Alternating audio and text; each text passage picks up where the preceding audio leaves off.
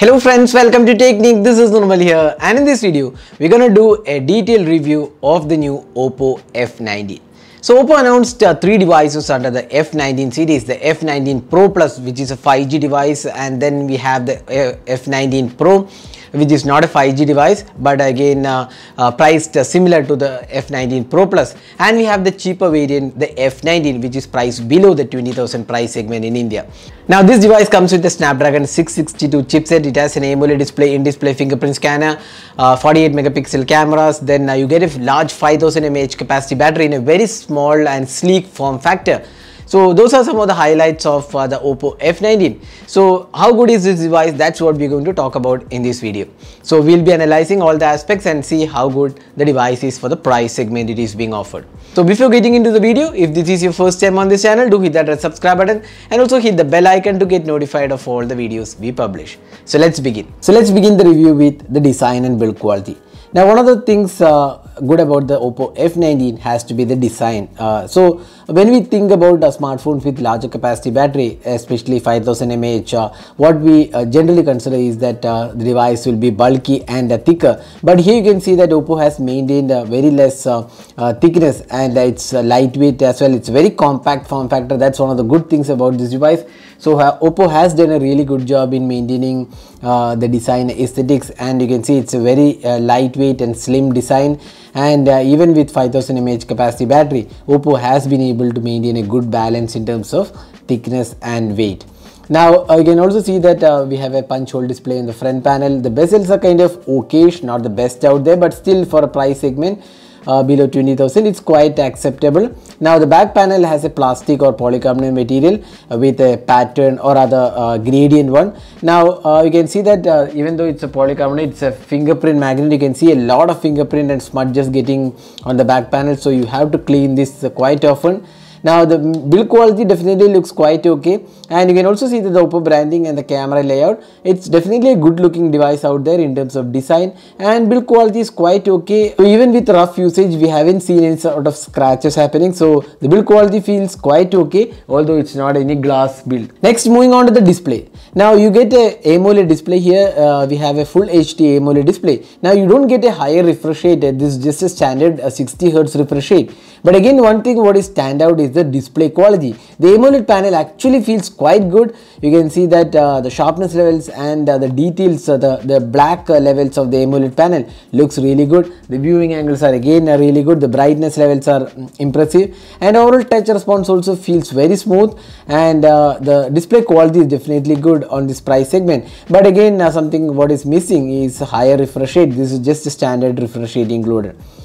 Now moving on to the software. So this device comes with Oppo's ColorOS, and we have the ColorOS version 11.1 on top of Android 11, and you get 6GB RAM and 128GB storage. Now if you look at the software, one of the things good about the Oppo's ColorOS is how refined this UI is, and it offers a plethora of options. You can see the customizations available, face unlock, fingerprint scanner, and we have a lot of convenience tool including navigation gestures, screenshot, screen recording, assistive board, split screen.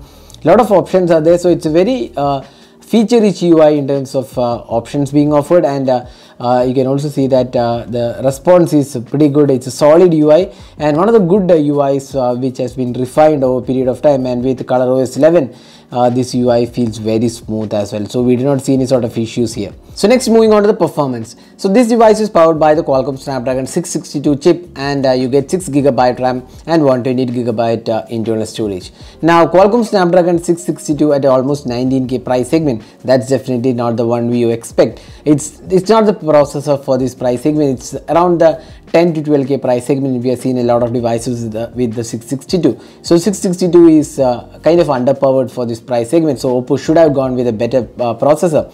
Now because the chipset is not a powerful one, gaming on this device is kind of average. You can't get a really great gaming experience, but you do get a decent performance all around. There is no lags absolutely. We could see that the performance is quite okay, although it's not a powerful chipset and not the value for money chipset for this price segment. The performance was quite okay. Now you get an in-display fingerprint scanner on this device, so similar to other Oppo devices with the AMOLED display, you get an in-display fingerprint scanner which is very fast, and there is also face unlocking included. Now this also comes with the dual VoLTE support, voice over Wi-Fi, so all those features are included. It's a 4G device, it's not a 5G device, so Snapdragon 662 supports only 4G. Now moving on to the cameras. So we have a triple camera setup. We have a 48 megapixel primary camera, 2 megapixel macro and 2 megapixel depth sensor is included. Now one of the features missing on the camera is the ultra wide angle lens. Now ultra wide is kind of standard feature on most of the devices, and skipping the ultra wide might not be the best option here, because most devices in this price segment do come with ultra wide angle sensor. You also get a 16 megapixel selfie camera.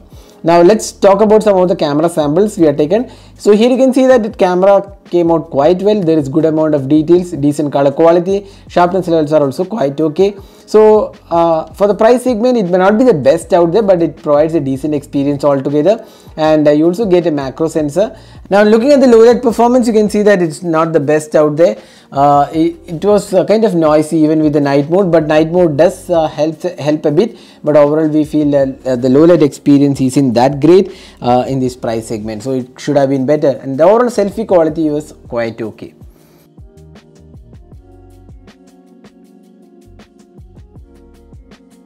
Now moving on to the battery. So this device comes with a massive 5000 mAh capacity battery in this very small form factor, and you also get a 33 watt fast charging.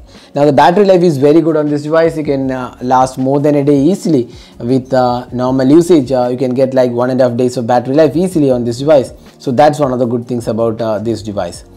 So now summing up, how good is the Oppo F19? So if you look at the Oppo F19, it has a good design, one of the strong points, very lightweight even with a 5000 mAh capacity battery. Then you get a good display, good software experience, and decent set of cameras, and also good battery life. Where the Oppo F19 lets you down is the gaming experience, which is kind of average. The processor is not the best out there, and low light performance is not again great. So overall at the price segment of also almost 19,000, Oppo F19 isn't the value for money device out there, but if you want an AMOLED display with in-display fingerprint scanner, good design, then this is a decent offering, but again not the best value for money device out there. So that is a detailed review of the Oppo F19. Hope you enjoyed watching this video. Do hit that like button and also hit the subscribe button for more videos. Thanks for watching. Hope to see you in our next video. Have a great day.